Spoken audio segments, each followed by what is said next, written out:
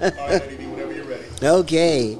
All right. Well, welcome to What's Going On with Lady D today.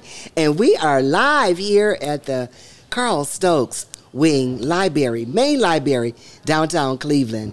And we are here the second year of the Teen Summit with the Students of Promise. And we have a special guest in the house, no other than Mr. Anthony Brown. Welcome. Who is the special guest? I want to know.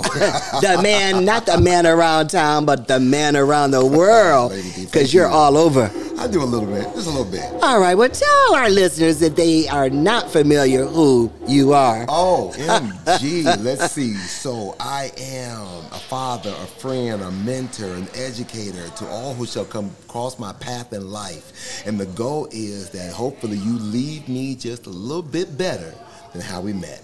That is awesome. Now, let's talk about some of the things you've been doing. I know you gave away tickets to the Cavs. I did. I was trying to win some of them, but you know, it was for the students, for the students. Okay, let's talk about some of the things you do. So I work for Cleveland Metropolitan School District, right? Okay. And I work in the department called Family and Community Engagement. So basically, I get paid to talk.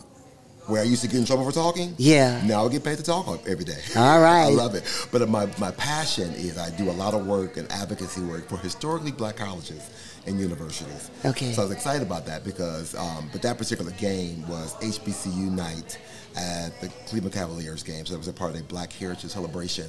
So they had afforded me the opportunity to give away some tickets to some scholars and their parents and to some alumni to support the night. And it was a great thing. And then I get to travel across the country and speak to different students and parents and just organizations about the importance of supporting these institutions of higher learning. See, you're a real motivator, and you got a great job. And just see what you can do. Now, was that your dream? You know what? I think it was aligned in some form or fashion. I'm going to take you way back. Remember growing up or when watching the Lou Rawls Parade of Stars telethon? Yes. I used to raise money for the United Negro College Fund. Exactly. I remember when I had to be 6 or 7, my dad went on that episode, you know, like the local segment, and he presented a check for $5,000 to help support students going to school. I didn't fully understand what that meant, but I knew that I wanted to give my allowance because I saw my dad giving. Yes. I wanted to give and help somebody else go to school. Who would have thought so many years later, now I'm out here in the community doing the very same thing. See, that's what we have to do. We have to set and show by letting our children, giving them direction, giving them exposure. And exposure is what you're doing. Yes. Because if you don't give them exposure and bring them out and connect them with people, places, and things, they will never know. They'll find themselves just right here in this little box. And there's more to the world than just a little box. In this little box. I mean, I'm a part of the 100 Black Men of Greater Cleveland, and part of our mantra is they can't be what they can't see. Exactly. So I have to be that example for the next generation of doctors, lawyers, and even a king. You know, you got to be that example. So tell our listeners, so now you have a breakout room here today as well. Well, you know, I'm just all over, really. I love it, I love it. What are you talking to the students about? So my job today was really to, you know, Bob asked me to come in and just kind of help set the tone for the day. Okay. To talk about the purpose of why today is more than a moment, it's a movement. So you're encouraging young people to make sure that they use their voice.